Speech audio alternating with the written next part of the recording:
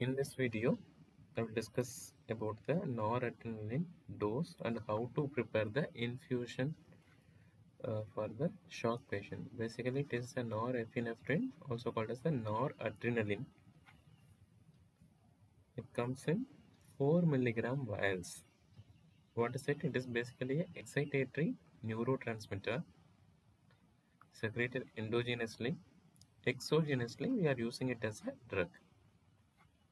Its main mechanism of action is vasoconstrictor, mainly acts on the alpha-1 receptor, which is an agonist. It has a very weak action on beta-1 receptors also, but most of the action during shock comes from the alpha-1 receptor agonism. At a low dose only, it has beta effects. Most of the time in clinical situation, we use a dose higher than 3 microgram per minute. So that's why alpha receptor mediated vasoconstriction predominates, and that's how it is a vasopressor. Few theoretical points. It attains the steady state plasma concentration in 5 minutes. T-off is about 2 minutes. Volume of distribution is 8.8 liters. Coming to the dosage. The vial comes in 2 ml dosage. Each ml contains noradrenaline bitartrate, which is 2 milligram. 1 ml contains 2 milligram. So the vial is available in 2 ml. So the total dose is 4 milligram. So our dosage regimen is based on this one, not this one. So 1 ampule contains 2 ml. Each ml contains 2 milligram. So total is 2 ml, 4 milligram or 4000 microgram. The starting dose of noradrenaline is approximately, you can remember as 10 microgram per minute, or we have to start at a dose of 600 microgram per hour. How to make the infusion set? In most of the ICSO, infusion set will be available, where 50 ml syringe we used to make the infusion set. And for infusion, we can use normal saline or dextrose solution also, as mentioned over here. 2 ampule in 50 ml NS. Suppose if we take 2 ampule, each ampule contains 4 milligram, so total is about 8 milligram. 8 milligram is equal to 8000 microgram of noradrenaline. So 50 ml of that infusion set contains about 8000 microgram of noradrenaline. So 1 ml, bring this 50 this side, approximately 1 ml is 160 microgram. 2 ml is 320 microgram. Since our starting dose, as I told, 10 microgram per hour, which is 10 milligram per minute, which is 600 microgram per hour.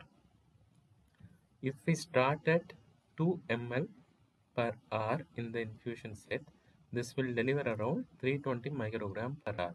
So we can titrate it to 3 ml and 4 ml to reach the required dose. In most of the situation, with the 2 ml only, the patient response might be occurring. Since the starting dose I have mentioned is 10 microgram per minute, for noradrenaline also per kg dose is there, which is 0.05 microgram per kg per minute. But for most of the patient, this is the dose at which before this only the response can occur. What is the maximum dose? If the patient blood pressure didn't rise or the expected response didn't come, this can be gradually titrated 1 ml per hour till the time patient responds. In no textbooks, maximum cutoff is given. In few textbooks, they have mentioned 40 microgram per minute. This is the dose before which most of the patient develop the response. So in the infusion set, the instruction of put 2 ampule of noradrenaline in 50 ml of NS and start at 2 ml per hour. To be exact, we have to start at 4 ml per hour to deliver the required dose of 600 microgram per hour. The patient BP will show the response.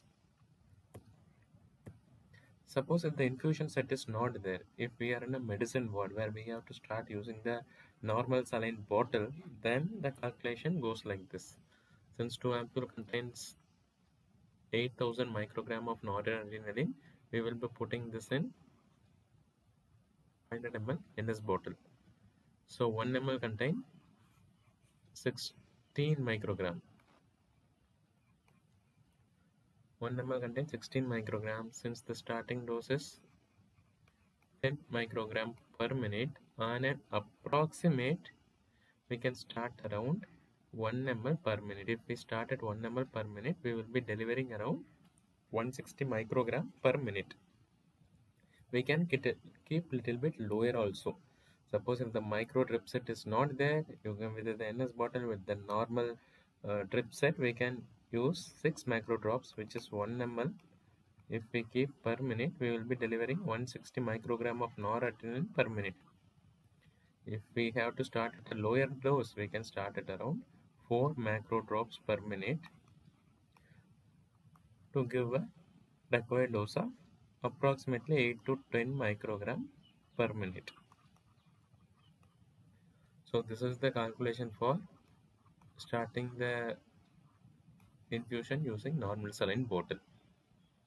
Suppose if the patient is in volume overload, then what to do? Just you can increase the ampule, number of ampules, so that the number of drops you will be delivering to the patient will be reduced. For example, instead of 2 ampule, if you put 4 ampule, the required dose will be delivered at 3 microdrops per minute. So this calculation, I hope you will do it on your own. So this is how noradrenaline drips infusion sets are being prepared.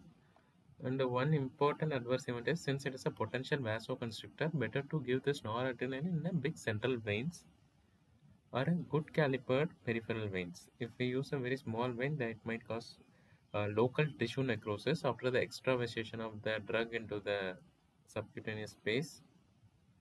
This is one important